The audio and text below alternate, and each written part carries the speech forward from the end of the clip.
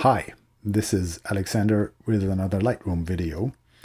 And today I wanted to show how to create a local archive of your finalized or master images, whatever you want to call them, that is independent of Lightroom. One of the biggest beauties of Lightroom for me is that it is a non-destructive photo editor. You see that my files here are mostly raw files, and those take very little disk space, and then all the develop that I do is in Lightroom, and Lightroom has these finalized images. That is, of course, a little bit of a concern because you need Lightroom as the interpreter to render those final files, which is why some people like to have an archive of their finalized images that is outside of Lightroom and independent of it. Lightroom can help with the creation and maintenance of such an archive, and that is done with a publish collection. Publish collections are created with publish services. You see I have a number of them here. And the publish service that we're using to create a local archive is, of course, the one that uses a hard drive as its destination and not an online service like those down here. I begin by clicking on the plus symbol here and choosing Go to Publish Manager from the pop-up menu. This dialog box looks very similar to the export dialog, except that instead of export presets here, I have the available publish services here. I will click on Add to create a new publish service. I choose the service hard drive here instead of any of these online services that I have installed via plugins. And I simply call this photo archive. And I click on Create. And now I have a new publish service that Lightroom tells me is not saved yet. So I want to review those settings here before I save the publish service, because some of those cannot be changed after the fact once the publish service is created. So obviously the name is photo archive, that's okay. The export location is very important. I want to export my files to a specific folder. I click on choose and then select my external hard drive here. This is where I want the photo archive to go. And I choose a subfolder that I call photo archive. Next up, file naming. I don't want to change the file names at all. I want them to match what I have internally in Lightroom. I will not export video files because my photo archive does not contain videos. The file settings are a very important section here. Obviously, we don't want to create an archive with JPEG files that have a lossy compression and only 8 bits per channel. Instead, we're using TIFF and we choose ProPhoto RGB as our color space. TIFF is a lossless format, so the files will be much bigger. ProPhoto RGB is a color space with the widest gamut so that we can preserve the maximum of the color nuances in our files. Compression is optional. It's possible to choose zip here, which is a lossless compression, adds a couple of CPU cycles to the process and creates slightly smaller files. I leave that off here for the purpose of the demonstration. For the bit depth, we want to use 16 bits per component or channel. That's R, G, or B, of course, as opposed to the 8 bits that a JPEG file would have. And this is our file settings for maximum archival quality of the images. Image sizing, we don't need to touch any of that. We don't want to resize the images. We want to export full-size files as they are. We don't want to apply any sharpening either because that would alter our image data.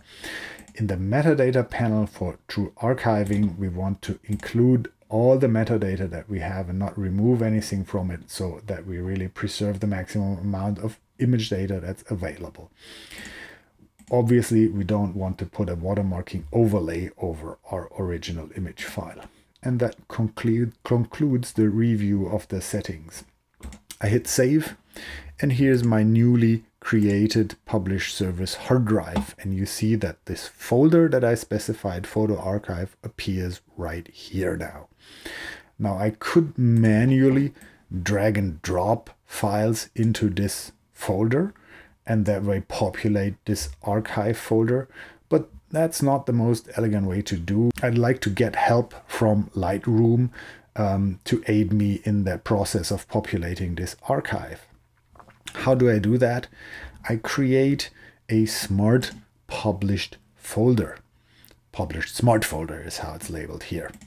Clicking on that brings up the dialog box that is exactly the same as the one for creating a smart collection that stays within Lightroom. So I can adjust the criteria here, and I call this master files for now.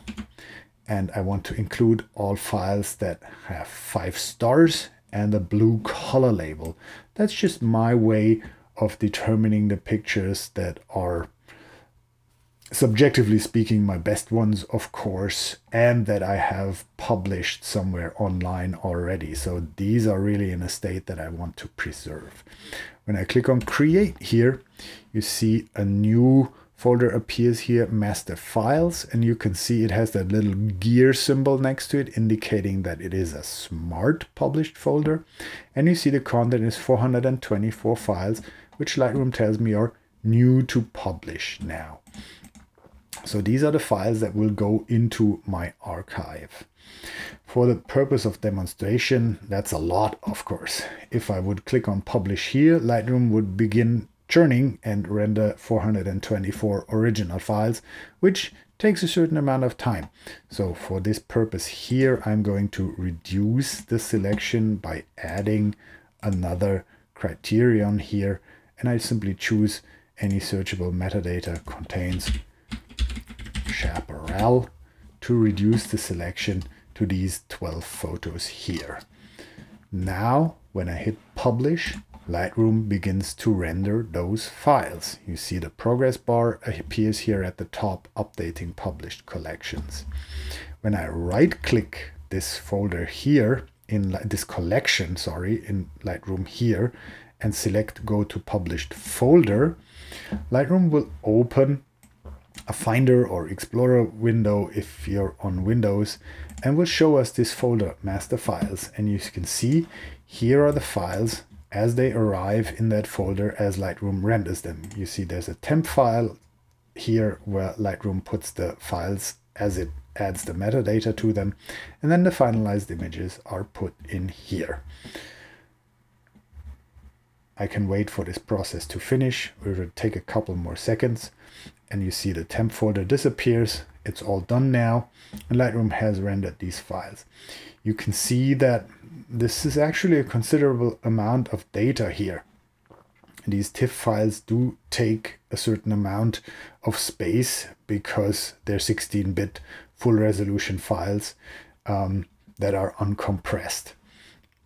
So you want to take that into account for the hard drive space that you will require to create your archive. Of course, instead of just choosing a local drive here, I could choose an online service like Dropbox or Tresorit, iCloud Drive, or Google Drive to put those photos online and have an online backup of my originals as well. Now, the beauty of using these published collections in Lightroom as opposed to manually exporting the files is that Lightroom tracks any changes to them. It doesn't matter if it is metadata like keywords, titles, captions, color labels, location information, or if it's actual develop settings. Say I find that this image after printing it turns out a little bit too dark, and I go to my develop module and I want to adjust the shadows to make that foreground a little bit brighter. Now if I go back to my library grid, you can see that Lightroom detects this change and puts that file at the top here, modified photos, to republish. So Lightroom tells me you've done something to this image that is not yet reflected in this published folder here. In fact, when I open this published folder again, just to show this here, put it to the side, and I click on Publish, and there it goes and disappears, of course. You can see, based on the timestamp here, that this file has just now been rendered again, and it contains the edit that I just made, namely making that foreground a little bit lighter. This way you can keep the archive up to date easily, and whenever you make changes, Lightroom will let you know that you need to republish your archive. And that's it. I hope you found this helpful. If you have any questions, leave a comment or go to my website and use the contact form. And have a nice day. Bye.